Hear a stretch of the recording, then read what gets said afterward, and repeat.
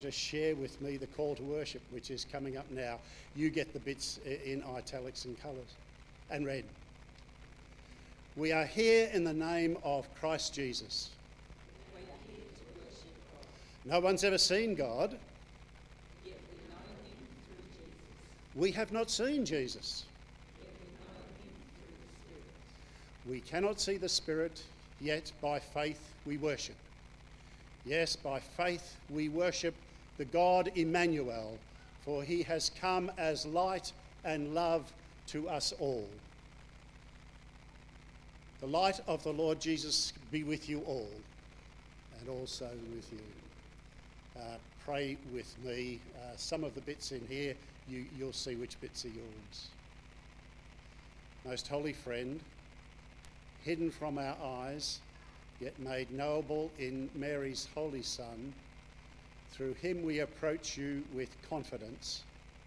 We begin this service with eagerness. We continue it with eager faith, and we shall end it with renewed courage.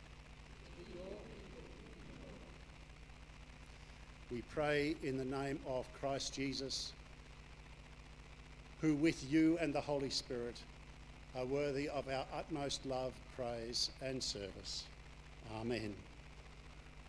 We're going to stand up and sing In Christ Alone. Will you join us?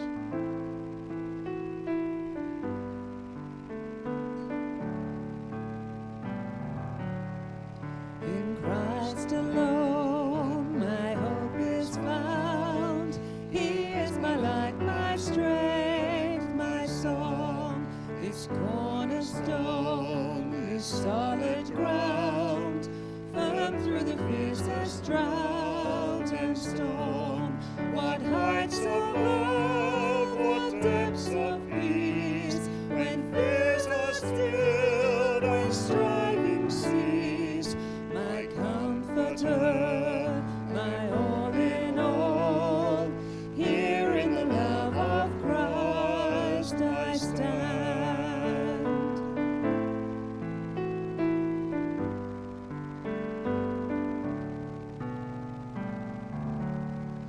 In Christ alone, who took on flesh, fullness of God in helpless babe, this gift of love and righteousness, scorned by the ones he came to save, till on that cross which Jesus died, the wrath of God was satisfied. For every sin on him was laid.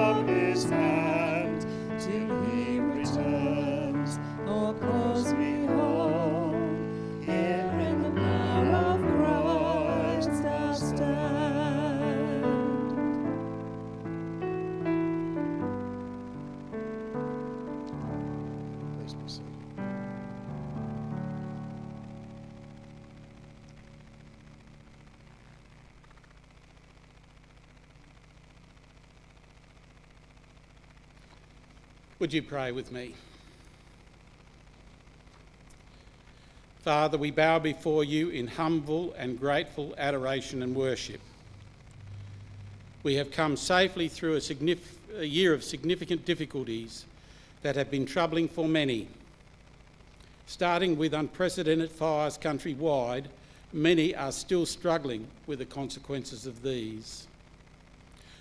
Although as a state we have managed to come through a year of COVID-19 problems relatively safely, on a world scale many countries have struggled to deal with this adequately.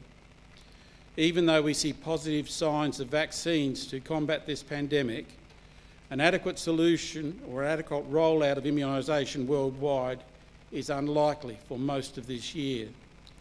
So for many, 2021 is unlikely to be any better than 2020.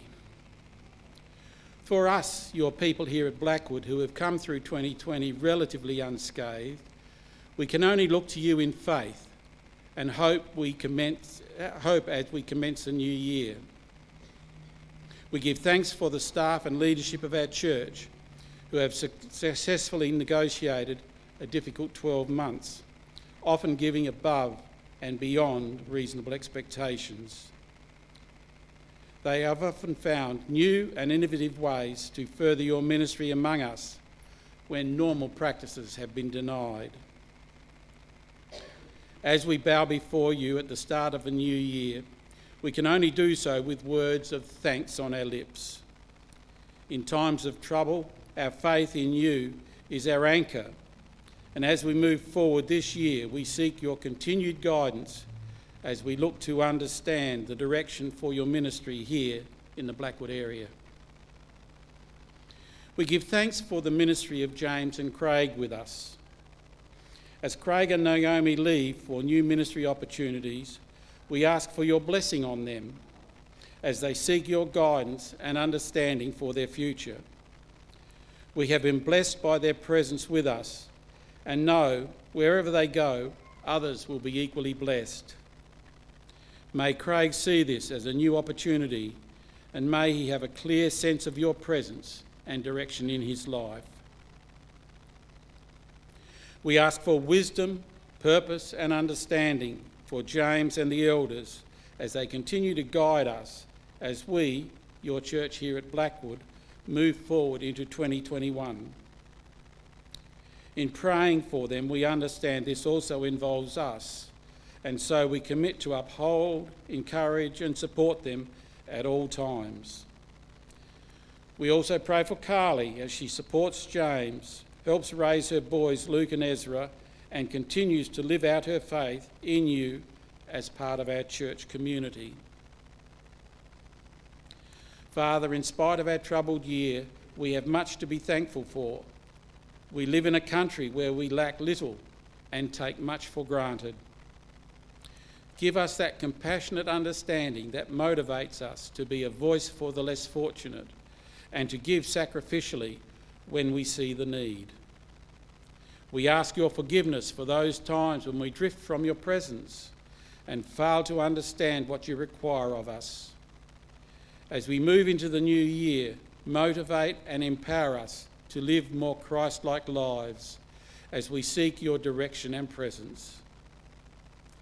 We have no clear understanding what this year holds for us, both individually or as a church, and can only move forward in faith with your presence in our lives, giving us purpose and direction.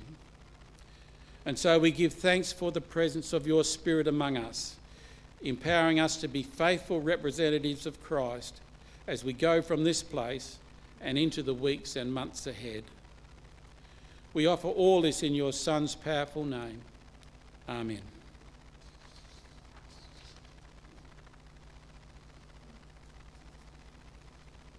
If we were good Methodists, the first Sunday of the new year is Covenant Sunday, and we'd be renewing our baptismal vows. We do get a chance to do one thing around the sacraments, and that's share communion, which is coming up next. So you get the opportunity, whether you're here or at home, to rattle around in your cupboards and find something, in your case, rattle around in the pews and get ready for the communion. But we're going to sing "It Is Well With My Soul," and I expect all the fellas to help me.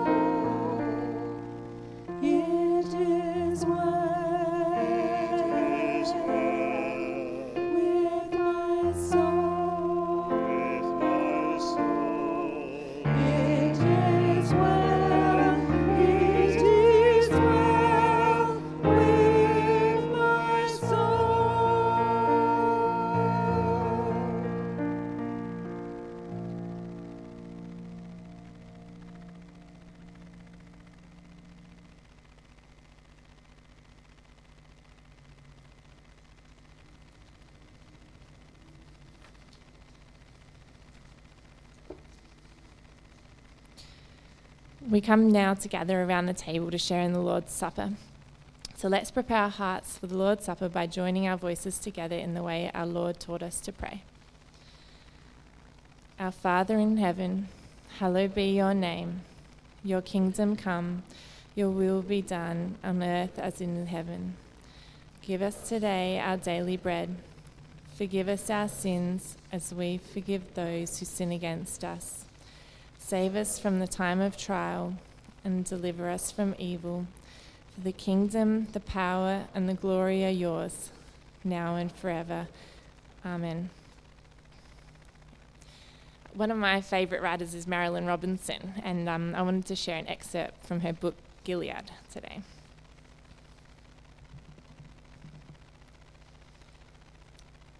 Calvin says somewhere that each of us is an actor on a stage, and God is the audience. That metaphor has always interested me because it makes us artists of our behaviour, and the reaction of God to us might be the thought of aesthetic rather than morally judgmental in the ordinary sense. How well do we understand our role? With how much assurance do we perform it? I suppose Calvin's God was a Frenchman, just as mine is a Middle Westerner of New England extraction. Well, we all bring such light to bear on these great matters as we can. I do like Calvin's image, though, because it suggests how God might actually enjoy us. I believe we think about that far too little. It would be a way into understanding essential things, since presumably the world exists for God's enjoyment, not in any simple sense, of course, but as you enjoy the being of a child, even when he is in every way a thorn in your heart. I think sometimes we come to the communion table with this sense that Jesus sacrificed himself out of obligation to his wayward children. But, however, how often do we think that perhaps it is more so because he has created us to be his delight and joy and his beloved children? Let us pray for this meal and the offering. Almighty God, you know us and what keeps us from you. Restore our relationship with you and each other, and send your Spirit to make this bread and wine for us the body and blood of Jesus.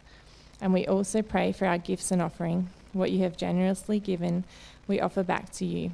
Use it to further your kingdom. Amen.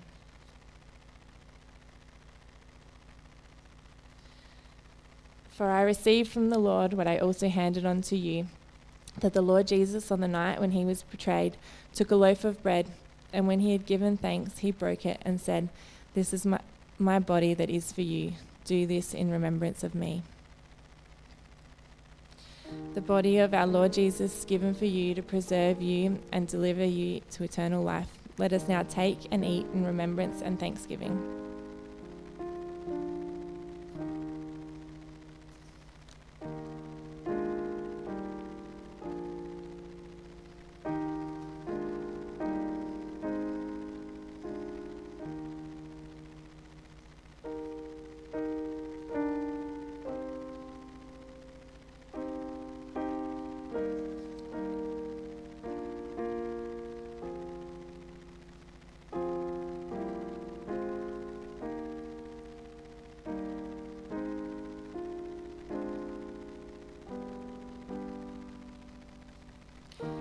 In the same way, he took the cup also after supper, saying, "This cup is the new covenant in my blood. Do this as often as you drink it in remembrance of me. For as often as you eat this bread and drink the cup, you proclaim the Lord's death until he comes." The blood of our Lord Jesus given for you, the new covenant and the forgiveness of sin. Let us now drink together in gratitude and hope.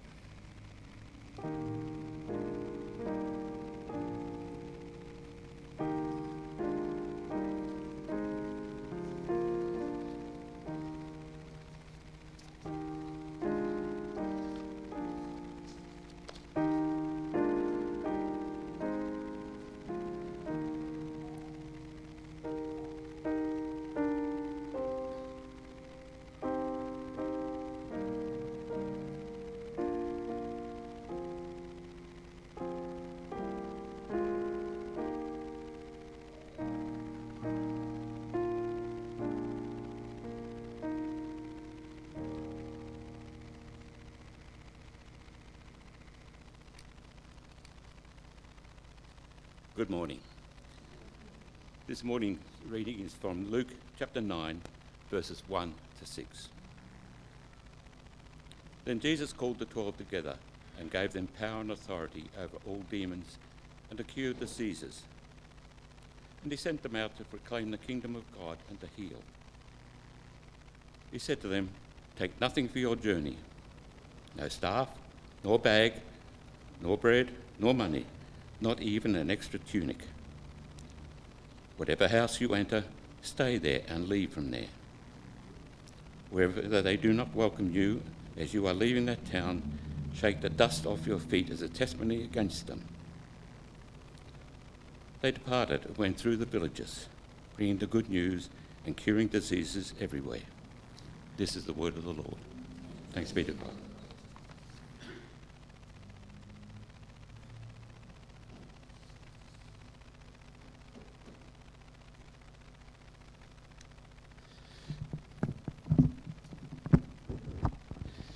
Thank you, Greg, Ian, Kevin and Carly for your participation in the service so far. Am I allowed to say something about a rose among thorns? Is that okay in that context? If you don't know me, my name is James. I'm a minister here. And if you really don't know me, perhaps most importantly, the community of Carly's my wife. It's not creepy. It's really good to have you here with us this morning for the first Sunday in 2021. Happy New Year to you all. It's kind of my hope and prayer that this year, for me personally, but also for all of you, in person or tuning in as well, that this might be a year of deep encounter with God. A year where you might know his love and his joy more profoundly. And if you do feel like you're in a bit of a rut at the moment, or things aren't just going so well, a year where you can be snapped out of that. The scales can fall from the eyes, the weight can lift from the shoulders, whatever it is, either with your circumstances changing or in the midst of those circumstances. I think that song, It Is Well, captured that so well. I mean, a lot of you know the background behind that, the great pain and suffering that the author of that song went through. And the possibility of there being joy and growth and transformation in the midst of that. We're going to dive into that reading that we just heard, but just before I begin that, I invite you to pray with me. Our loving God, we thank you that you are with us right now. We thank you that you care for us deeply, that you are closer to us than we are to ourselves. And we ask that you would be at work in our hearts and minds this morning, that you would animate us, transform us, revive us, that you would bring us to life. In your name we pray. Amen. Now, prior to this reading in the Gospel of Luke, Jesus' closest friends and disciples had been with him for months at this stage. They had been working closely with him, watching him, observing him, learning from him, and working alongside of him. And then at this point in the Gospel of Luke, this story of the life of Jesus, it's a bit of a pivot. Things change. And Jesus sends out his disciples with a mission, with a purpose. They are to go forth and start a movement that will bring healing and restoration and justice to millions. That's what he's doing here. He's sending them out. And so he says to them as he sends them out, the first thing you've got to do is get started on social media. Get the hashtag Restoration for All trending. And once you've got enough interest going, once the social media starts to turn around and starts to build up, hold an in-person rally. Show people how many people are on your side. And once you get that bit of movement, that momentum, then you should be able to pick up some rich benefactors to help you out, to cash roll the movement. And then you can hire a PR director, a campaign manager, a donor liaison, a managing director, and most importantly, a graphic designer. Finally, at that point, your movement is ready to storm local and federal government, to campaign politicians, and then you'll see some real change coming about from this movement. You'll see restoration and justice coming to all.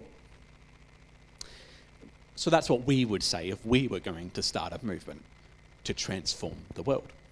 Of course, it's nothing like what Jesus said. His first step and his first instruction to his disciples to start this movement was quite a bit different. He tells them to go to town, to find the people who are open to them, who welcome them in, and then bring about healing and proclaim the good news that God is restoring all things. He's setting all things right in Jesus. You see, the world-changing movement that the disciples were launching here, starts with them going from town to town and paying attention in those places to who was welcoming them in, who was open to them, who wanted them there, who was receptive to them and willing to learn from them. You know, as followers of Jesus, I think maybe intuitively, or perhaps incorrectly, we maybe assume that it's our job to minister to teach, to disciple, to pass on the good news about Jesus, in particular to those people who hate us and are disinterested in us and are opposed to it all.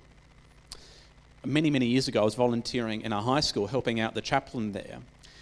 And we went in one day and they ended up getting a bunch of churches in the area to come in and provide some entertainment for the teenagers. I think there was a band or something like that, maybe someone doing skate tricks. As typical with churches, it was something that was okay and trying to be cool but didn't really quite land, but that's okay. The main reason we were there was just to talk with the students and to build connections and all sort of that thing. And it was going pretty well for me. I was having a good time there until I bumped into this one teenage boy, 13-year-old, short fella, who had that sort of stupid, fiery determination that only a 13-year-old boy can have at times. He saw me, he goes, "Oh, so you're here to be my friend, are you?" I'm like, "Well, if we can talk if you want to." "Are you here to help me out, are you?" "Oh, let's see how this goes. Come on, give it to me, give it." I just went on and on and on like this. And at the time, I kind of thought like maybe him, this guy who was opposed to me, he was putting up his barriers to me, he obviously wanted nothing to do with this church thing that we were coming from, was the very one that I was meant to be investing most of my time into, that I was meant to be putting most of my energy into ministering to and telling him about Jesus. That's what I thought at the time, but as I read passages like this and others in the Gospels, I don't think that's the case. We're definitely called to love our enemies, to care for them, to pray for them, to wish the best for them. But I think what Jesus is saying here is that it is not our place to invest in them, to teach them, to disciple them, to make sure that they understand the gospel. It's just not something we can do. No, instead, we are called to pay attention to those people who are open to us, who are welcoming us, who are receptive to us, who are interested in hearing from us. Instead, those are the people we are called to invest in. Those are the people we are called to teach, to minister to. This year, in 2021, you might not be going from town to town like the disciples. In fact, there's a good chance you legally can't go from state to state at least. But you will go from house to work. You will go to your neighbours.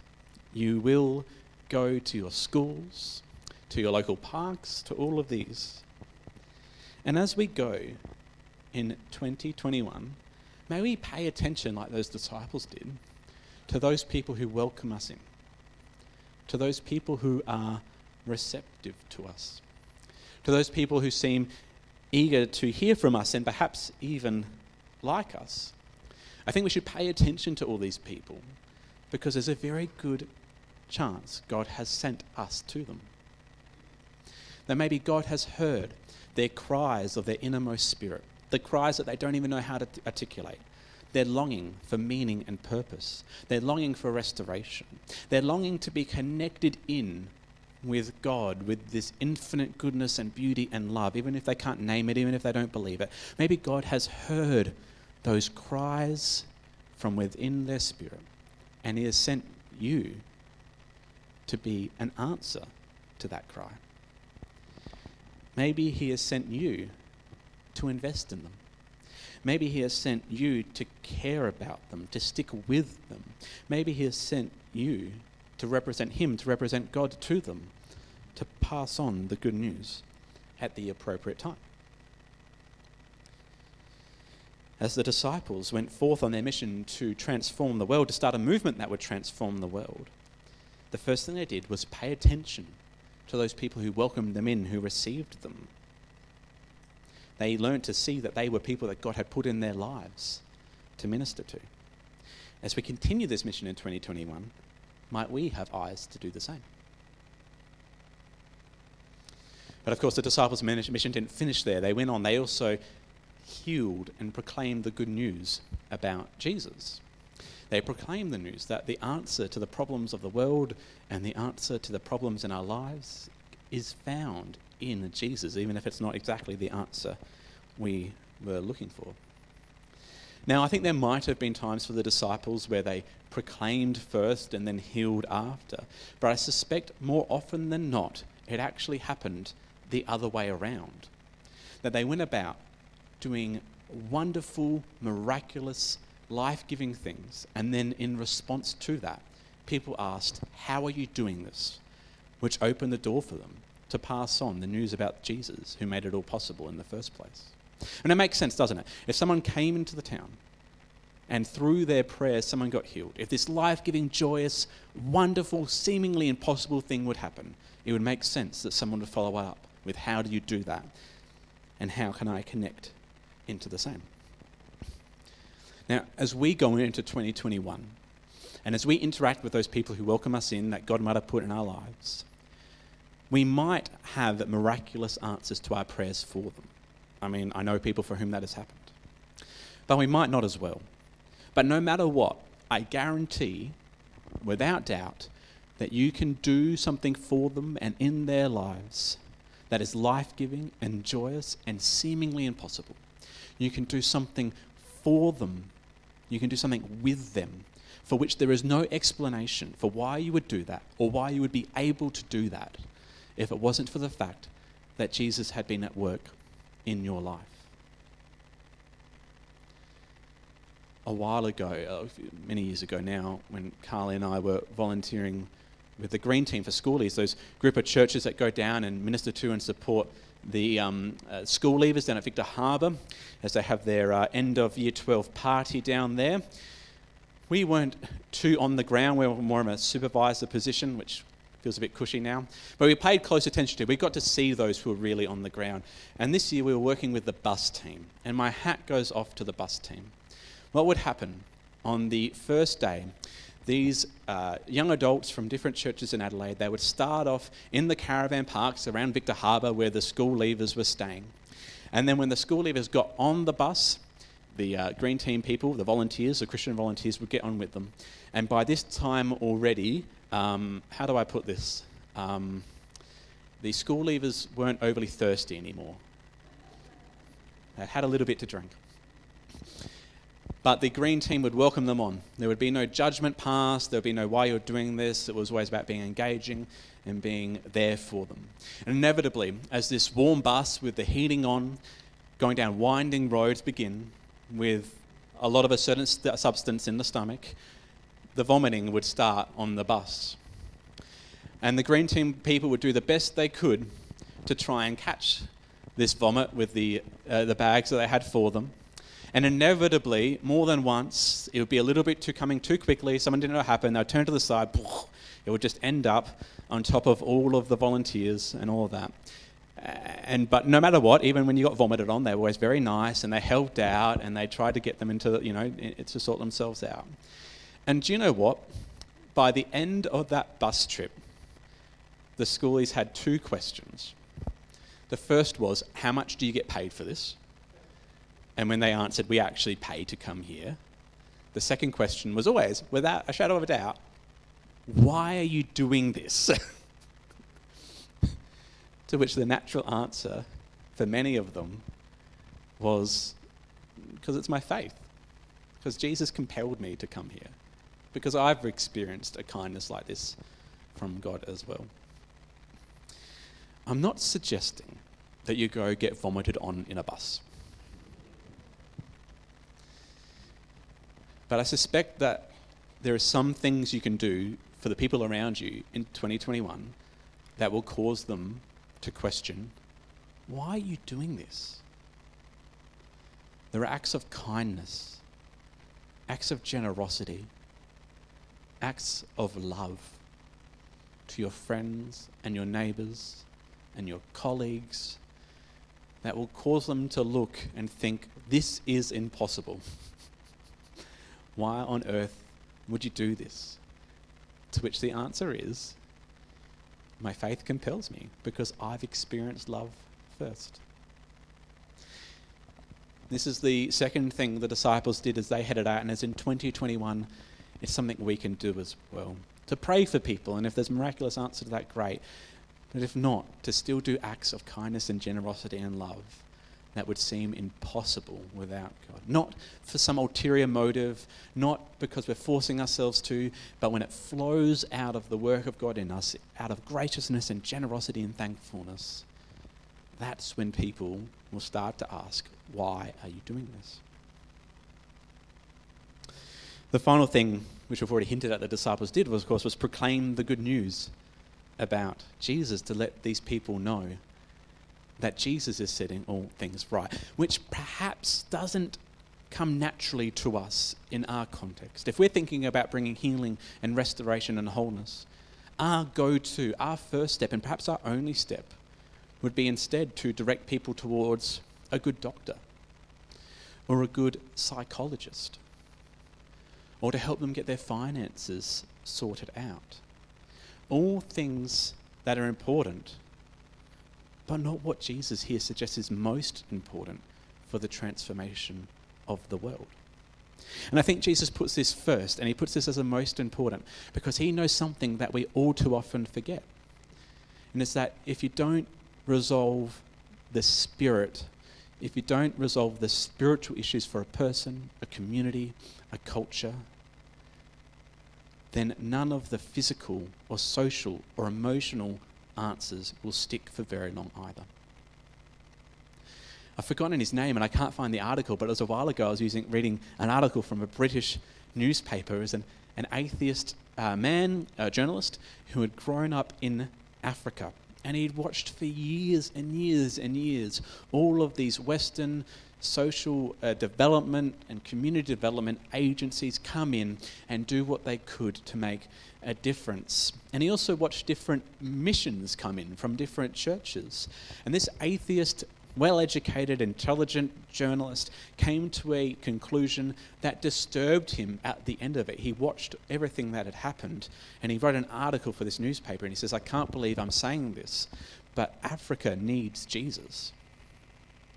Because he had seen time and time again that although the social development and the community work was doing good work, and that was great, it just struggled to stick, while the spiritual issues, the issues around people's identity and what they trusted in and their worldview were left unchanged. Whereas he had seen that happen through the proclamation of good news.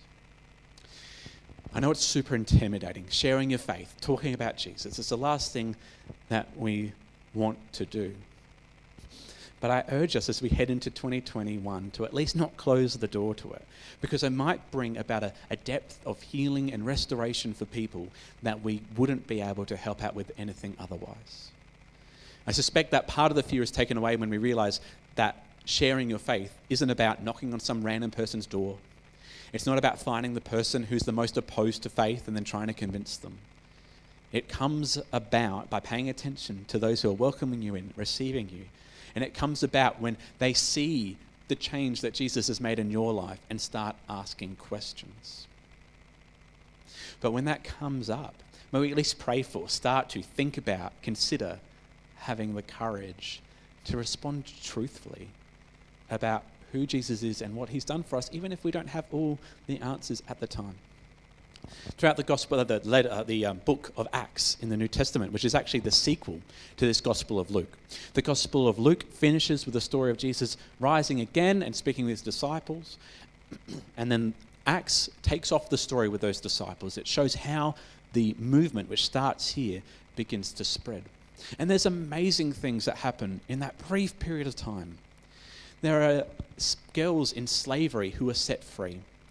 There is an economy of a town that was entirely based on the rich manipulating the poor with the promise of magic that would be effective. There's an entire economy that's turned on its head and made more just in the book of Acts.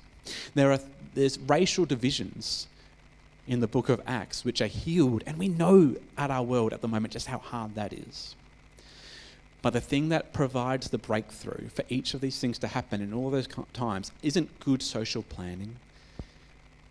It isn't good healthcare. It isn't good psychology, as important as all those things are, the thing that provides the breakthrough in the book of Acts, is when they proclaim that Jesus is Lord, that he was resolving the problems of the world, and that there is a powerful transformation that happens in people's life through hearing that. Again, I know it's intimidating. I'm not very good at it.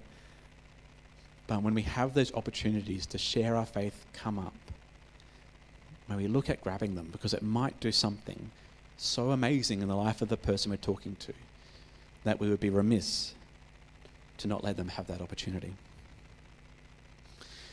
So when Jesus starts his mission to transform the world, a mission that will turn into a movement that will bring about healing and restoration and justice for millions. He doesn't start it off with a great hashtag and some good graphic design. He doesn't start it off with a Oxford consultant or any number of things. He starts it off by telling his friends and his disciples to go town to town as they're going about their lives, to pay attention to those who are welcoming them in, to invest in them, to bring about healing by doing these acts of kindness and goodness and these prayers that would be impossible without the work of God, and to proclaim the one who made it all possible in the first place. Seems a bit foolish to us, but Jesus must have known something that we don't, because it worked. On the other side of the planet, thousands of kilometres away, 2,000 years later, here we are, sitting here, deeply impacted by it. May we live this same mission out in 2021. Will you pray with me? Our Lord and God, we thank you that you haven't just put us here to twiddle our thumbs, to survive, to just put enough food on the table, to just have a roof over our heads and to get by. That you've given us something to live for, a mission, to join you, to hear you in bringing about healing and restoration to this world. I think sometimes we get intimidated by what that looks like. We think it has to look big and impressive and require skills, but as we've heard this morning, it doesn't. It's just an attentiveness to you and a deep love and the courage to say where that came from. Please give us eyes to see as we go about. May we have a sense of this excitement and adventure in 2021, that we are on mission with you, that you could speak to us, you could put a person in our life to whom we are to love and invest in a particular way at any moment. And yes, give us again the faith to follow you when we see that. In your name we pray. Amen.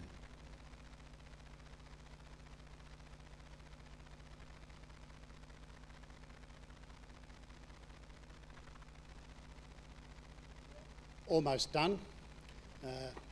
You've seen these, they're new. At least I haven't seen them before.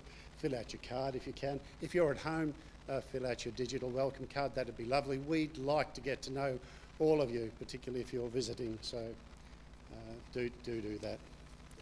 We're going to sing another Charles Wesley hymn, And Can It Be? Mrs. Wesley got pregnant in about 1738, I think, with what was, I think, at least her 14th pregnancy. And we get this song as a result of that. So very grateful to that lady. And can it be that I should go? And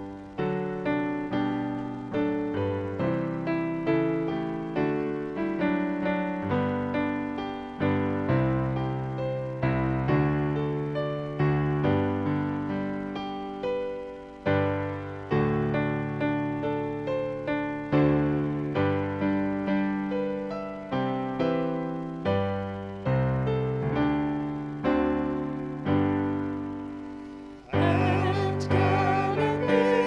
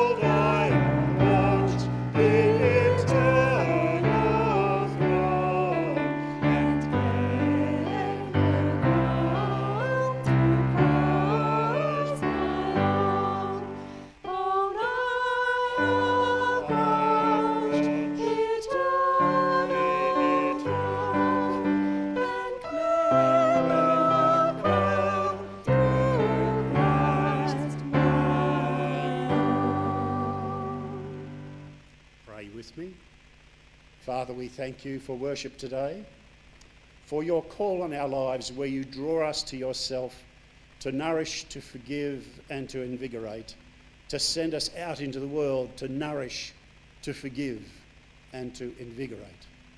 Lord God, thank you for this heavenly task that you've given to us.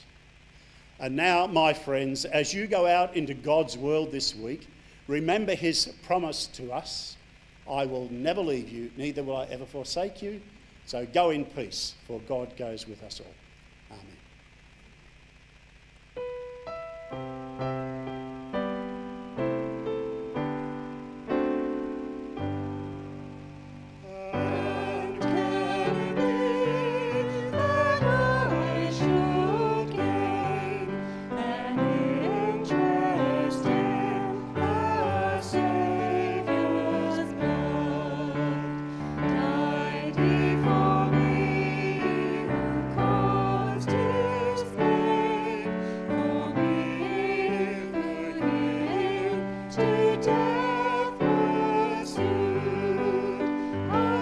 Amazing love, how can